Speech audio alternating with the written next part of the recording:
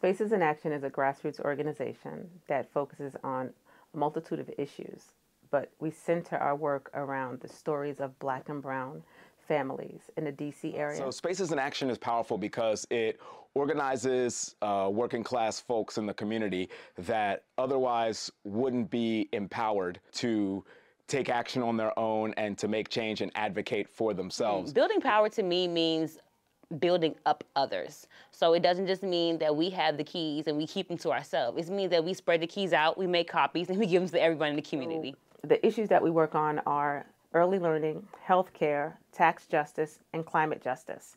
And within those areas, our leaders are impacted by all of those issues. Our staff have been or are impacted by all those issues. Every organizer, every community leader is someone that is directly impacted or at one point in time was impacted by the issues that we serve. So it's personal for us. When our member leaders are becoming ambassadors to bring in new leaders into the organization, this is helping us grow, but we're also creating more capacity for the community to win on the immediate issue and the issue that will follow.